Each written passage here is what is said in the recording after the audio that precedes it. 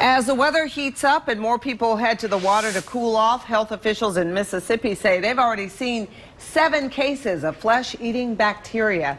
Joining us now with more on what Vibrio Vulnificus is and how you can avoid it is Dr. Andrew Siegel. Good morning. Thanks for joining us. Good morning. Once you get past saying it, you know how dangerous it is, right? It's very dangerous. Well, yes. first of all, tell us what it is. So Vibrio Vulnificus is a bacteria. Some people refer to it as a flesh-eating bacteria.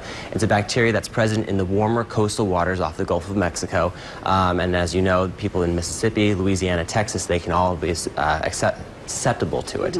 It's most common between the months of May and October.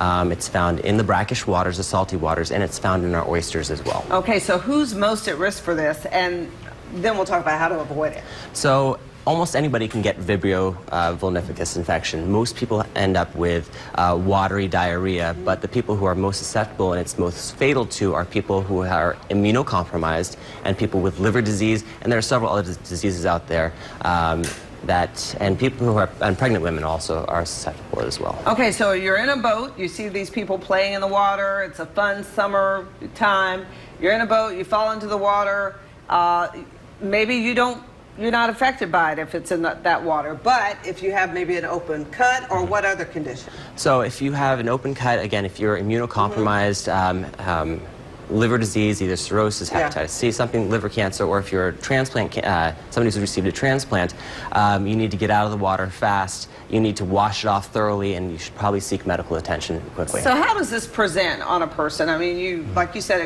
you could have diarrhea, but are there any other visible symptoms that you may have? So some people can start off with a small cellulitis that grows extremely rapidly.